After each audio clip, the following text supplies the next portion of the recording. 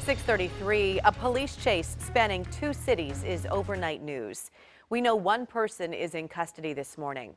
Police tell us the chase started when officers tried to conduct a traffic stop around 1:10 this morning on South Military Highway in Chesapeake near Providence Road. It ended about 12 miles away in Portsmouth. This is video our photojournalist captured of crews towing a car from the scene on Henderson Street.